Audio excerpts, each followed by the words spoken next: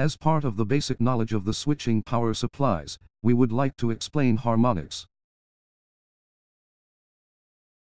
AC power, produced by a power plant, is transmitted at a voltage exceeding hundreds of thousands volts, in order to reduce transmission loss in the grid. Such voltage is stepped down to household voltage, through series of substations. Ideally, AC power, supplied to households and factories, has a sinusoidal waveform with no phase difference between the current and the voltage. However, in the process of converting from AC to DC, the current distortion and the phase difference between the voltage and current waveforms occur in the AC power consumed by actual devices. This diagram shows the input portion of the switching DC power supply. The AC power input, waveform A, is full wave, rectified by the rectifier diode bridge. If there is no smoothing capacitor, CO1, provided, the voltage waveform will become, as shown in waveform B. Actually, the voltage waveform is smoothed out by the smoothing capacitor, and will become as shown, in waveform C. Next, let's consider the current. When the voltage, between two terminals, of the smoothing capacitor, is lower than the voltage, of the full wave rectification voltage input, charge current flows into the capacitor.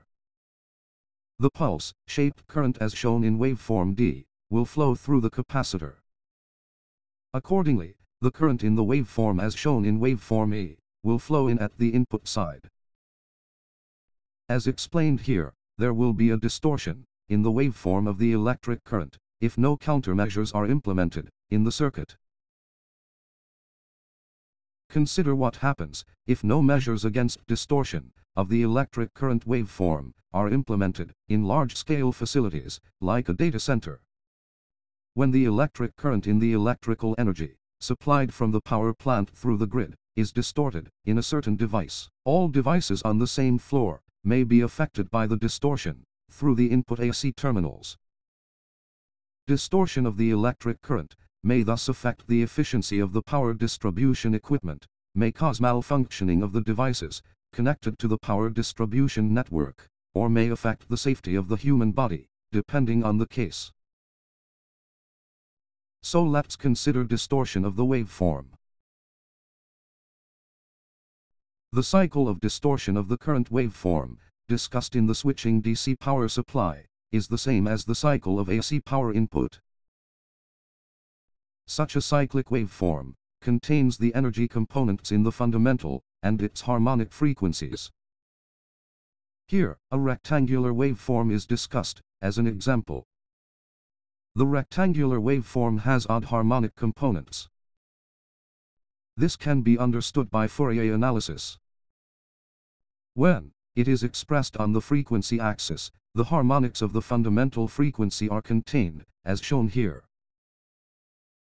Although this diagram does not indicate the 13th and higher harmonic components, much higher components are included in an actual situation.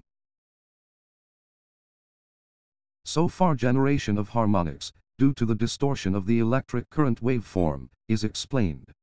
In order to eliminate the problems caused by the distortion of the current, the harmonics must be minimized.